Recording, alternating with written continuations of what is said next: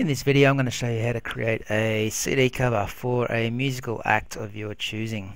In this example I'm going to be doing Ed Sheeran and making a cover just like the one you see on your screen right now. So jump into Fireworks and we will get started. The dimensions you need for a CD cover will be 12 centimeters width and 12 centimeters height. Your resolution will be 72 pixels per inch and your canvas color should be white.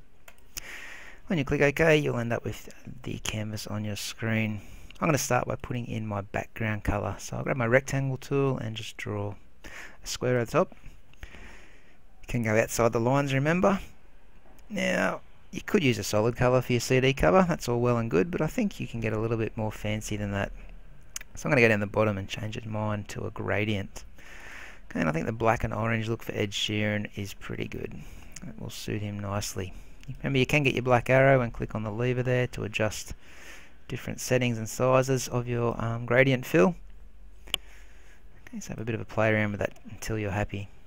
Next thing I would do is grab the text tool and put the name of your artist in. So I'm going to write Ed Sheeran across the top.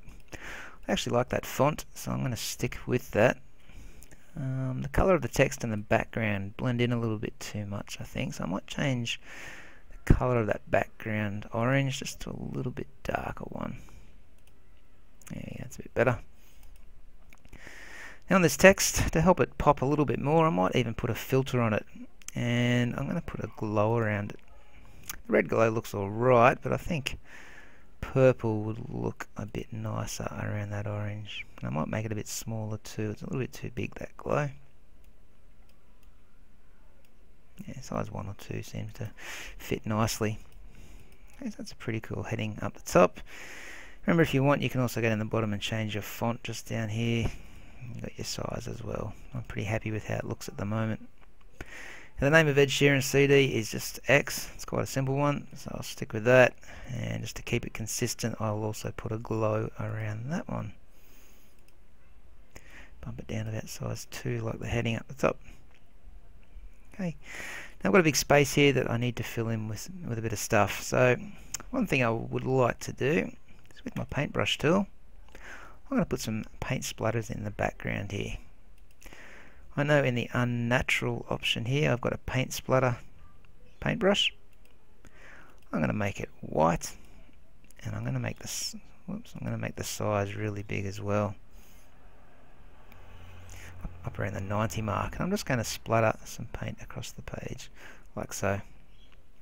That does look a bit funny. But what I'm going to do is go over to my layers box here, and I'm going to drag this bitmap, which is my paint splatters, and I'm going to put it below the text. I'm going to drag it down and drop it below the text. So now it's behind the text. The other thing I'm going to do to it is change its opacity with this option here. That little checkered box. I'm going to change the 100. Drop it right down so it becomes transparent. Okay, that just fades out nicely into the background. Okay, we don't want it to stand out too much. It'll take the attention away from the writing and the picture I'm about to put in. But if you drop that right down, I think that looks kind of cool in the background.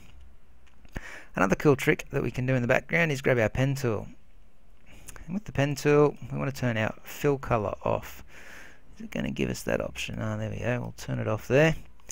The stroke color, we need to be white, and we want the line to be a soft line at size 1, so all the way back down to 1.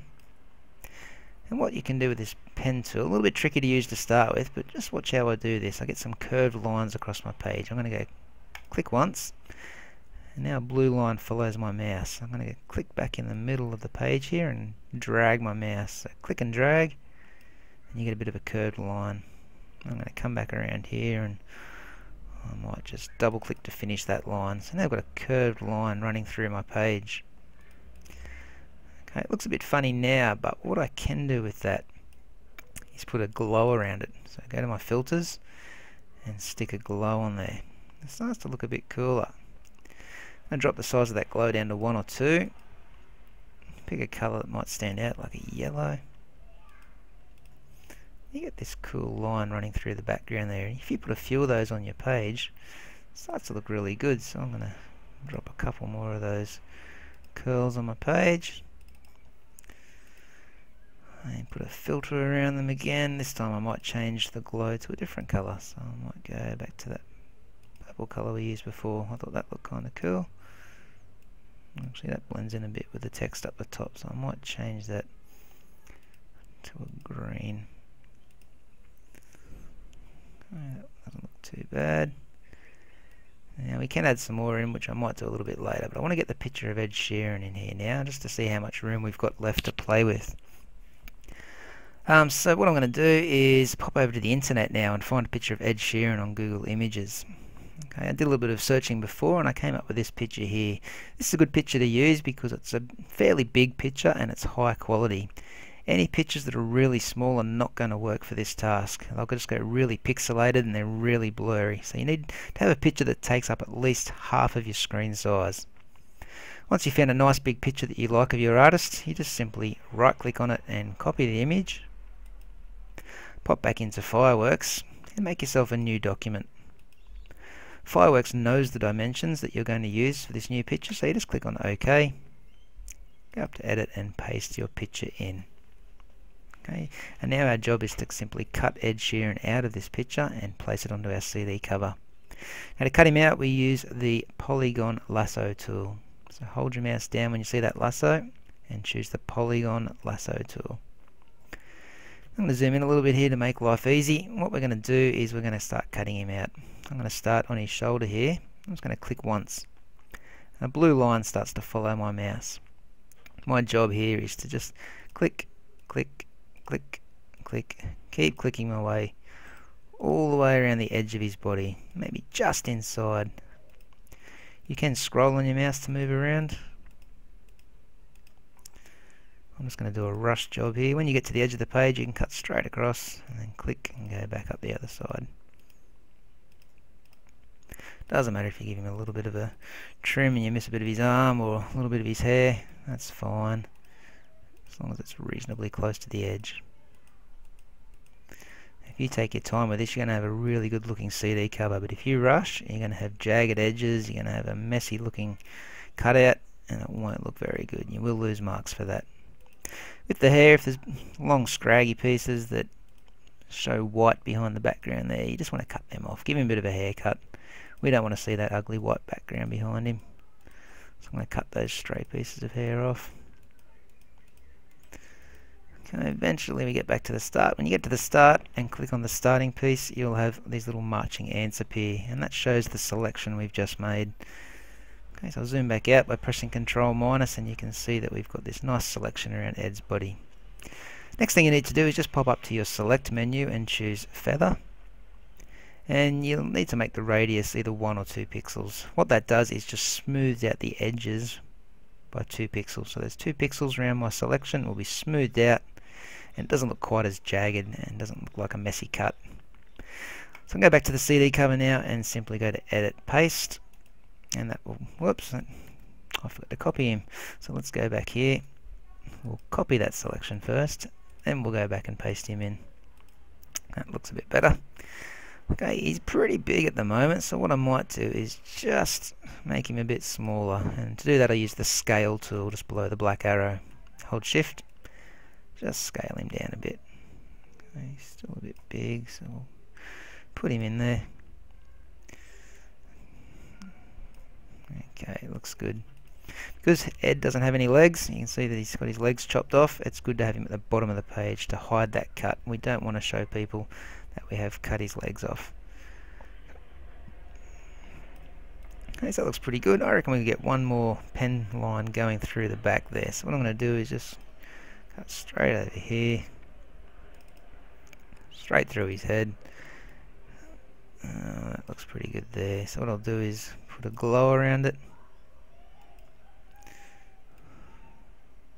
That red doesn't look too bad, so I might stick with the red. Okay, the issue we've got now is these lines are in front of Ed's body, and even this one up here is in front of the text. So what I'm going to do, these lines in your layers panel are called paths. I'm going to pick those paths up and I'm going to drag them down and sit them behind most things. Okay, so now the lines go behind Ed's body and they go behind the text up there. Okay, that's pretty much it. So You can have a bit of a play around. Some good things to also add in are some more paint splatters. You could add in some shapes and do some fancy things with that, like you get a star maybe, draw a little star in there, give it some colours if you wanted to, give it like a yellow and a pink, they kind of look cool. And if that stands out a bit too much, which it does, you can always drop the opacity, drop it right down, it'll just fade into the background. Okay, so there's some different ideas. I don't really like that star, so I will delete it. There's some different ideas that you can do. Even on Ed's body, you might want to put a filter around him, like a glow or a shadow behind him. I'll put a little glow around him. Make it nice and small. Even that purple colour we used before might work. So you decide what looks good. Okay, and that's pretty much how you make your CD cover. Don't forget, when you are finished, you need to go to File, Save As, and save it as a JPEG. Okay. And we're done.